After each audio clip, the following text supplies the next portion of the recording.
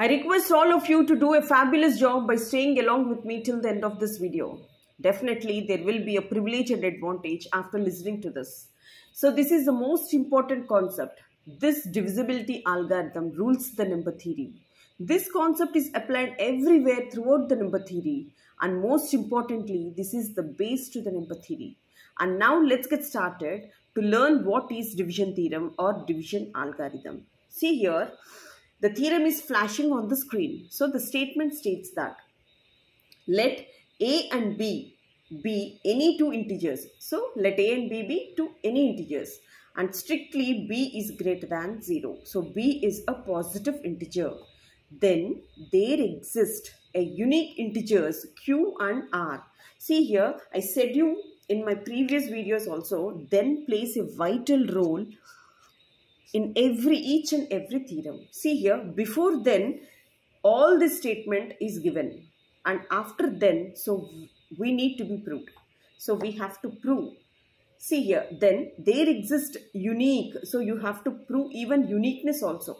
Integers Q and R. So Q is the quotient and R is the remainder, such that A is equal to BQ plus R, 0 less than or equal to R less than B. I'll show you how we got this equation. See here, for example, if you take 7, if you divide with 5. See here, 5 ones are 5 and 2 is the remainder. If anybody asks your 7 back, so if anybody asks your 7 back, what you will do? So you will multiply these two, 5 into 1, and you will add up this remainder as 2. That is, for getting 7, what you will do? 5 ones are 5 plus 2. See, clear? And now, if you observe properly, this remainder has two properties. So either it is 0 or it should be strictly less than this value 5, or else. So see here, this is 0 less than or equal to 2. This is less than 5. So this is the property for this remainder, as it should be strictly less than. If it's equal to 5, so it will be divided for one more time, and therefore, so it should be strictly less than this 5. So likewise, if you come to this R theorem, so here A is equal to BQ plus R we got. So here clearly B divides A with Q as a quotient and R as a remainder. So if anybody asks your A back, what you will do? So A will get by multiplying BQ and after adding this remainder. See here, A is equal to BQ plus R. This is how we got A is equal to BQ plus R when A is divided by B.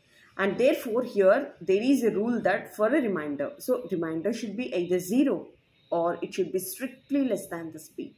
Strictly less than this B, or else it will be divided for one more time. So you got the statement, let A and B are any two integers and B should be positive.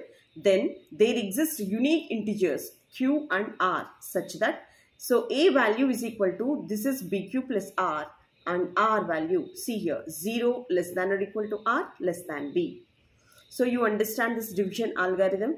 And next one, for the proof of this, consider the infinite series of the multiples of B, namely minus 2B, minus B, 0, B, 2B, and so on. Clearly, A is equal to BQ, or A lies between the consecutive multiples of QB and Q plus 1 into B. I'll show you and I'll give you an example, best example, so that you can understand this one. So if you understand this one, this will be very, very easy. So small division, with small division I'll tell you. See, 5, if I divide with 5, so this will be 5 ones of 5 and 2 is the remainder. Everybody knows this one. So if I want a remainder as 0, then I'll take 10. Then this will be 5 2s are 10. So this is 0. Clear? So with this example I'll tell you. So here if I take all the multiples, so according to our problem, so we have to compare. So after comparing this one, so here B divides A with Q as a quotient and R as a remainder. So here I took B value as 5 and A value as, see here, and A value as 7. So here B value is 5 and A value is equal to 10 here. 10 here. So now I'll compare this one. So if I want R is equal to 0, so I took as I took a value as 10. So if I need r value, so I took, for example, I took it is as 7. So here I should take all the multiples. So here, what are the multiples here? Multiples of b. So here the multiples of b are nothing but minus 2b. So this is minus 2b, minus b, 0, b, 2b, and so on. So what is our b value here? So b value is nothing but 5 here. So this is 2 into 5, minus 5, 0. See here, this is 1 into 5, multiples. So this is minus 1 into 5. So this value is 2 into 5, and so on. So here I am explaining with an example. So these are all the multiples. So if you observe properly, what is our a value? So a is equal to bq. So here, what is our a value here? First of all, if I take a is equal to 10 here. So if I take a is equal to 10, as I need r is equal to 0. So where is the 10 value? The 10 value is here. So a can be expressed as 2 into 5. So now a can be expressed as, this is bq. So a can be expressed as, this is b into q. Clear? And next one, multiple of 5. So this is multiple of 5. So if you want a remainder, so if I take remainder as 2, if I want a remainder as 2 here, then what is our a value? So a value is equal to 7. Now where is 7 among these? Among these, so this is minus 10, this is minus 5, 0, this is 5, and this is 10. So in between these two, so there is 7. So here if you see, so what is this value? This value is, if I multiply, so this is minus 10, so this is minus 5, 0, this is 5, this is 10, and so on. So 7 is in between these two. So in between these two. So this is of the form 1 into 5. So this is of the form 1 into 5. This is of the form 2 into 5. So if I compare with this, a value lies between. So a value lies between these two. So this value lies between, see here, this is qb. So take the multiple of b, qb, and this is q plus 1 into b. If I want a remainder, so a lies between the consecutive multiples of 5. So if I want the remainder as 0, so it is strictly a multiple of b. See here, there are two concepts for a. So a is either the multiple of b, or a lies between the consecutive multiples. See here, 1 into 5, 2 into 5. If you take 1 as q, this is q plus 1. So this is q plus 1. If q is equal to 1, this is q plus 1. It is a multiple of 5. See here, if you see this example and if you understand, definitely it is very easy. So if I want the remainder as 0, so 10. So 10 is clearly the multiple of b. And next one, if I want the remainder, then see here, it is 7. 7, it is in between. See here, 7 is in between the consecutive multiples of 5. And here, when talking about a, it is in between the consecutive multiples of b. So this is q and this is q plus 1. So there are two conditions here. And therefore, this is what it is shown here. Consider the infinite series of multiples as minus 2b, minus b, 0, b, 2b, and so on. Clearly, if you need r is equal to 0, so a can be expressed as the multiples of q. If you want a remainder, then a lies in between the consecutive multiples of b. See here, that is what it is shown here. A is equal to one of the multiples of b. See here, this equation is explained here. A is equal to one of the multiples of b, say qb, or a lies between, see here, a lies between two consecutive multiples of qb and q plus 1 into b. So here is the condition for a. So in either case, see here, a is equal to qb, or a lies between qb and q plus 1 into b. So here, if I multiply with qb, so this will be qb plus b. So if I multiply throughout the equation with minus qb, see here, this is minus qb, this is minus qb, and this is minus qb. So both got cancelled, and here both got cancelled, and what remained? This is 0 less than or equal to a minus bq less than or equal to b. And let us suppose that a minus bq value is equal to r. Then what happens to this a? A value is equal to, this is bq plus r. And as you know that our remainder should be either 0 or it should be strictly less than b. So this proves the existence of two integers q and r. So if you see, if you observe properly, then we got our theorem, that is A is equal to BQ plus R, where 0 less than or equal to R less than B. So this is what it is asked to show, that in the theorem that A is equal to BQ plus R, 0 less than or equal to R less than B. So is it not very simple here? The statement is also very simple. Let A and B are two integers and B is a positive number. Then there exist a unique integers Q and R, such that A is equal to BQ plus R, where R is either 0 or R is either strictly less than B. See here, consider the infinite series of multiples of B. So these are the series of multiples of B.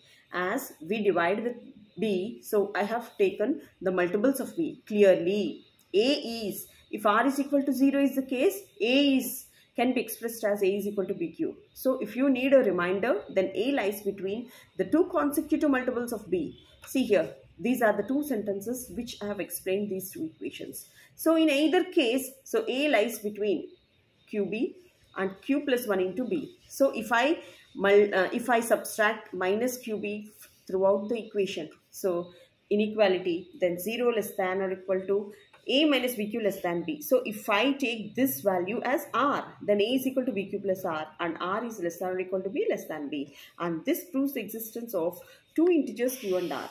So here there is another concept that we have to show the uniqueness. So the uniqueness is also very, very important. So what is uniqueness? Uniqueness means we have to take two Q's, two quotients and two reminders, and we have to explain that they both are same and they have only one quotient and one remainder for any division. See here, for that I'll show you, to prove the uniqueness of Q and R, let us assume that A can be expressed in the given form in two ways. So what are these ways? A is equal to Q1B plus R1. See here, A can be expressed as, so A if divided by B, so we got Q1 as a quotient and R1. So in the first case, so if you want your A back, so A is equal to BQ1 plus R1 and R1 is strictly less than B. And see, if A is divided by B, so we take the another quotient Q2 with remainder R2, and again the same concept according to our theorem. So A is equal to BQ2 plus R2, BQ2 plus R2. So I have considered the two quotients and two reminders where R1 and R2 less than B, R1 and R2 less than B. And see here, for some integer Q1, R1, Q2 and R2. See here, if you see these two equations, so the A value is same as these two and I am equating these two. That is Q1B plus R1 is equal to, this is Q2B plus R2. So if I bring this R2 to this side and BQ1 to other side, so if I take B common, this will be Q2 minus Q1. So clearly here B divides R1 minus R2. So which is a contradiction? So B cannot divide the remainder. See here, as I said you, R1 should be less than B. If it is equal, B divides again R1. So it should be strictly less than. So here also, I have told you an example, that is, it is 5. 5 ones are 5. So this is 2. And see, 2 is less than 5. So 2 can never divide 5 here. And therefore, here if you see, R1 can never divide B and R2 can never divide B. So this subtraction also cannot divide. So B cannot divide. So this 5 cannot divide this 2. And therefore, R1 minus R2. So this is not a proper thing, that B doesn't divide R1 minus R2, which is a contradiction. Why we got a contradiction? So since we have assumed the two equations, that is A is equal to Q1B plus R1 and A is equal to Q2B plus R2. So we have to consider this as a single term. So Q1 and Q2, if they are not equal, so we got a contradiction. So we have to assume that they are in equal quantities. So R1 is equal to R2 and Q1 is equal to Q2, because we got a contradiction when we supposed that Q1 not equal to Q2 and R1 not equal to R2. Therefore, we have to suppose that they both are equal and Q and R are unique. Hence the theorem. So what is the theorem here? So again, let A and B. So here A and B are the two integers and B is positive. Then there exists a unique quotient and unique remainder such that A is equal to BQ plus R, where R should be strictly less than 0 or less than or equal to 0 or strictly less than B. So this is the division algorithm. So if you understand each and every step, definitely it will be very easy for you to go through all the problems in the number theory. And I hope that you are watching the most useful video, and I'll be continuing with many more videos and almost ready with another video to be uploaded. And look at that video also, that is also very important. And my well ordering principle is also the concept is very important in the number theory. Please watch the playlist. Definitely so many videos are uploaded for your preparation, and definitely you will be benefited. Pass it on to your friends, prepare and score more, and so be one of the subscriber of this channel. I really deserve it. Thank you so much.